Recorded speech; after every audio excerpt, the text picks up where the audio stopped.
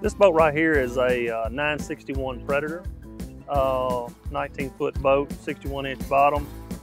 You'll notice that this is really a professional grade crappie boat that we have. It's a lot of storage and live wells, things in this boat. But we have this one particularly finished out in the Line-X coating. So the guy's going to take this boat good portion of the year, and he's going to crappie fish out of it, and or bass fish, but mostly crappie fish. And then he'll turn to duck hunting if he's running the river, you know, pretty good distance in here. The Line-X that we've got on the cap rail here, it gives us a good non-skid surface as he's stepping in and out of the boat on the dock. You'll notice in here, we do it in the console.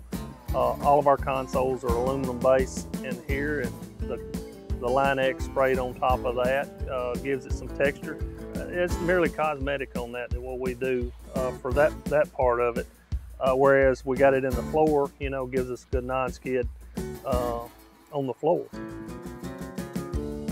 This boat right here is one of our newest models, approximately a year and a half old. This is a 750 Gladiator.